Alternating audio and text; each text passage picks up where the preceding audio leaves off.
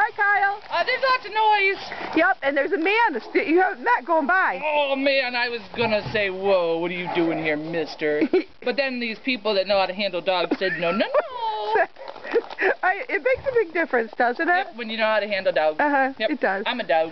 So you're not getting away with much here? Nope. It's kind of no fun. I got away with everything in my last home. And here you guys are like drill sergeants. We are.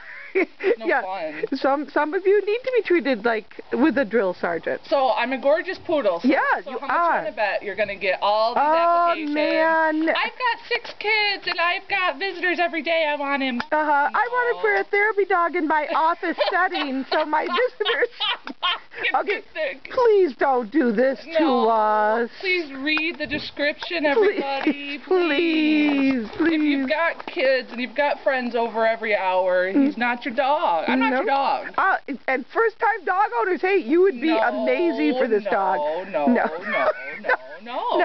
Someone with a little experience. And then won't let me get away with stuff. Yep. So I'm pretty. You're gorgeous, and you're doing well. Do you think we'll get in trouble for this video? Probably. What don't we get in trouble for? So, okay. Find me a home. We better go. Okay, bye.